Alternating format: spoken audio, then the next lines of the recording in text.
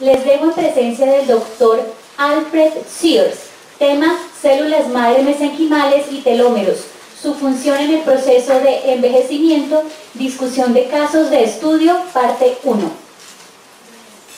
Gracias. Lo siento, no hablo español. So today I want to talk to you about a very specific aspect of anti-aging. It is by far the most promising and probably the most important, and arguably the most important discovery in the history of medicine. This process of controlling how the telomere works, controlling how the genetic signal for how old the cell is, if we can get inside that mechanism and alter it, it has the promise to cure pretty much every chronic disease, and I believe will be involved in every specialty in medicine, and it's coming soon. So the basic picture is the length of the telomere, which is that terminal portion of the chromosome. There's a repeat sequence on the end of the chromosome that serves as a cap and keeps the chromosome from unraveling. It preserves the physical integrity of the chromosome. Well, each time a cell divides, that terminal portion, a little end piece of the telomere, is not copied. Because if you think about it, you are a lot different at 50 than you are at 2, right? You look like a different organism. But you still have exactly the same genes. Because it changes what we thought we knew about aging. We don't age by wear and tear. We don't age like a car. Because you have the capacity to replace your parts. And you do replace your parts for a time.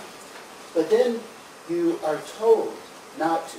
A genetic program advances that tells you to stop replacing your parts, to replace them slower and with less and less vital parts.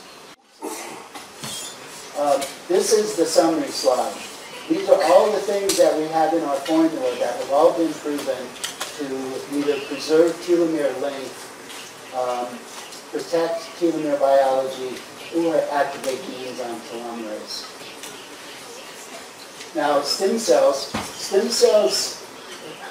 are going to be the future for a lot of different things in medicine. Again, the FDA has missed the boat here. The FDA in the U.S., they really like to stop us from doing anything with stem cells because they're not a drug and they're not getting their cut on it, presumably. But stem cells, that genie is out of the bottle. It's going forward around the world. There's nothing that those bureaucrats in Washington are going to be able to do about it. It will be the future of nearly every specialty of medicine. It has the capacity to rebuild your body parts.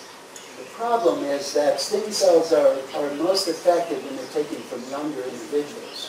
So what would happen if we took the stem cells out of the body from an elder individual, inserted the gene for telomerase ex vivo, and then grew those, expanded those cell cultures, and then used that modified stem cell population to reintroduce into that 85-year-old. That's what's going to happen. Thank you very much for your time.